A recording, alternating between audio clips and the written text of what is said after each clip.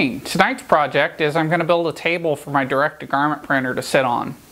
So this is part of the series of building my own direct-to-garment printer. Please be sure to check out my playlist for the complete set of videos on how to build one from scratch based on an Epson P600.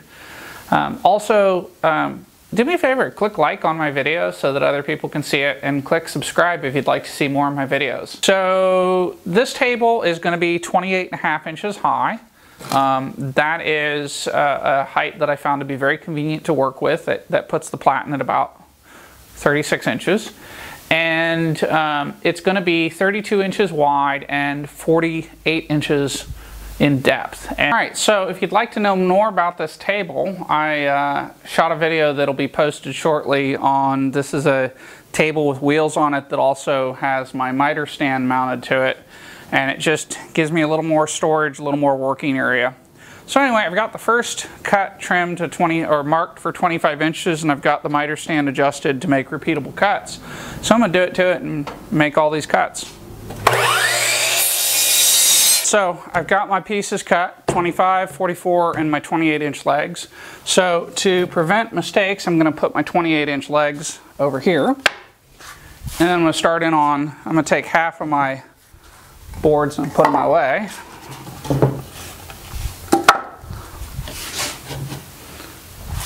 Set those to the side. And now I'm going to start installing my screws. And you know, I think this needs one more piece in the middle. Alright, so I've got my boards laid out, so I'm going to go ahead and start screwing things together.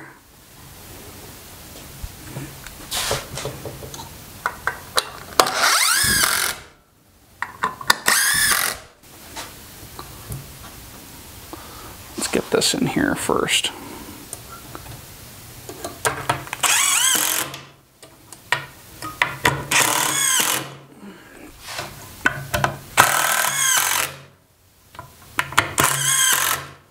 Alright, one down, one to go. So I've got my second one put together, and now what I need to do is I need to install legs. And I'm going to have my legs run front to back. Put this together in a similar fashion.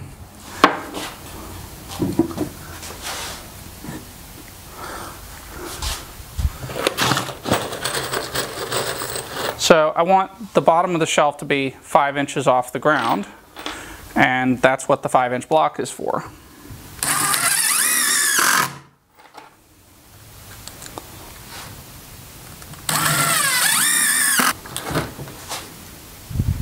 This is coming together.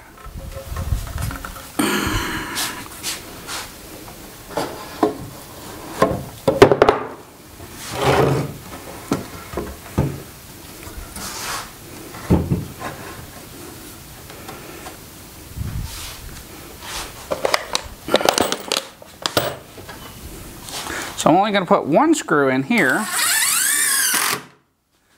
and I'm going to square the second one, and then I'll screw the rest of it in.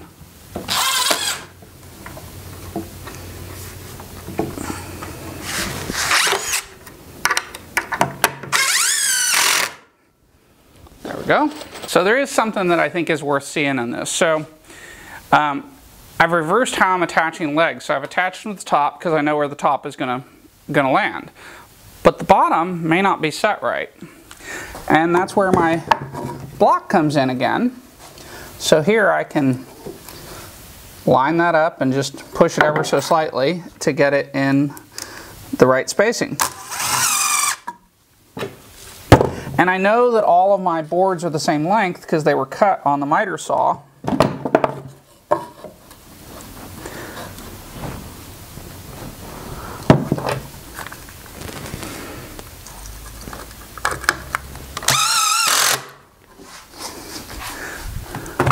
And there are a number of ways to do this. That one's perfect. And it's worth noting, if you don't have fancy tools, you can still do this with any number of less expensive tools.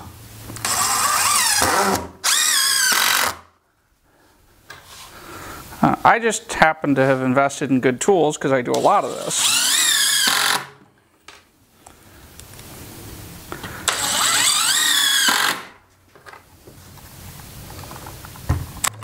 It's sort of a self-perpetuating cycle because I have the nice tools, I build a lot of stuff, and I need the nice tools because I build a lot of stuff. So there we have it. The frame is put together, and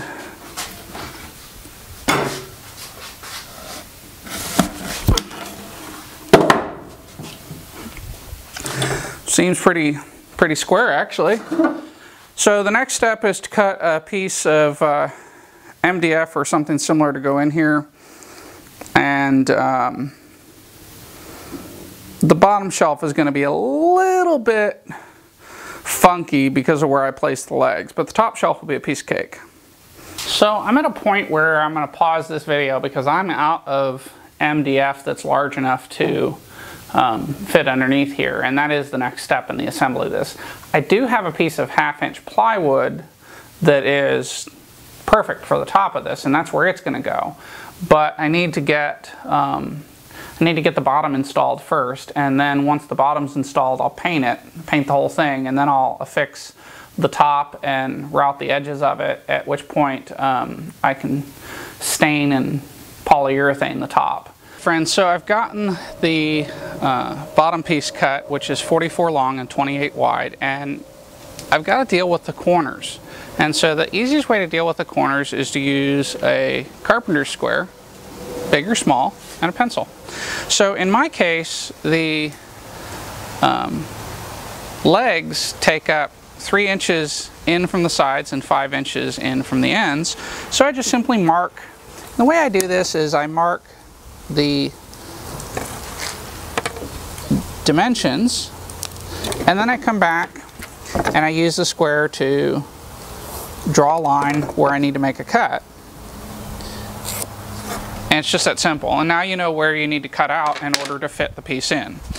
So the next step is to come back with a jigsaw. I happen to have a DeWalt, what is this thing?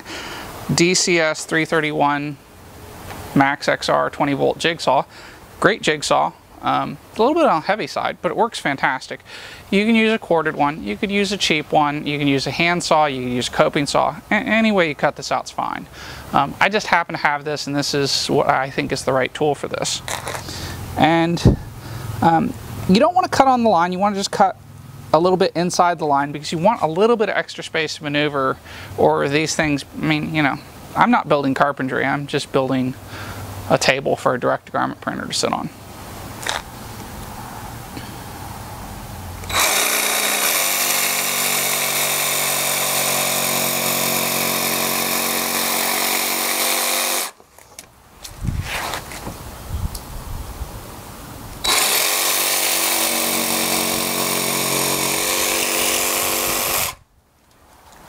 Okay, so I'll do the other 3 and then I'll show you how this fits in there. Okay, so next what I need to do is I need to get this in here.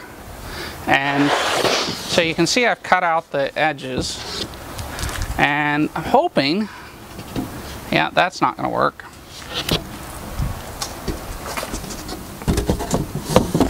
This may be quite a bit tighter than I thought it was.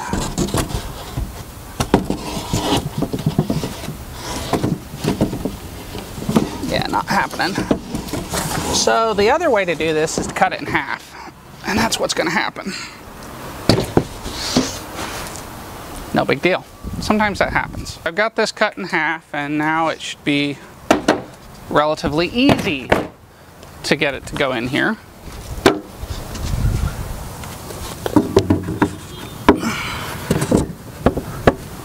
At least it should be.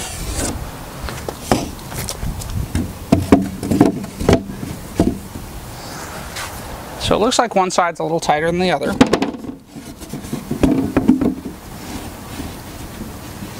And it's a lot tighter. So I'll take it out and check it.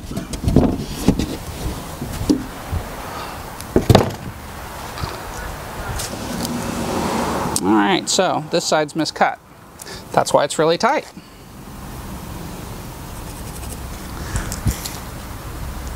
Yep, I just made a mistake. No big deal.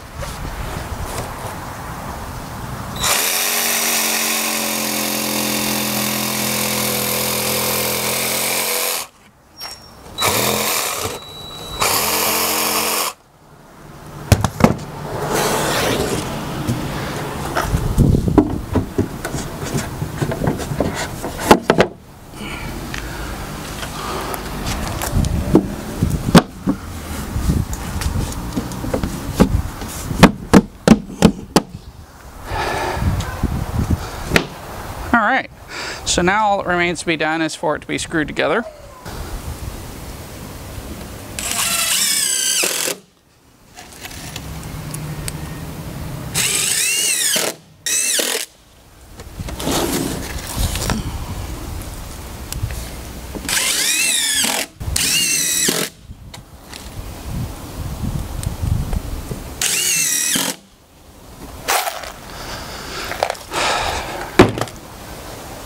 Alright, so the only thing that's left to do at this point is to cut the top and to paint the whole frame and the sub shelf black and polyurethane the shelf, and then sand and finish the top.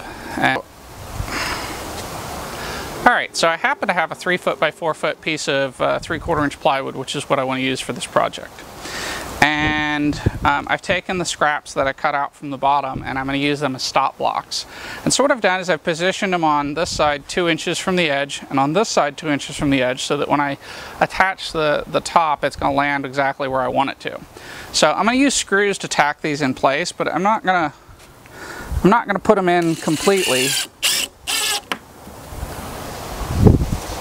because I don't want them to stick through the other side. So next what I'm going to do is I'm going to put some polyurethane on the frame, and then I'm going to flip it over and find something heavy to set on it. And I'm actually going to set it out of the way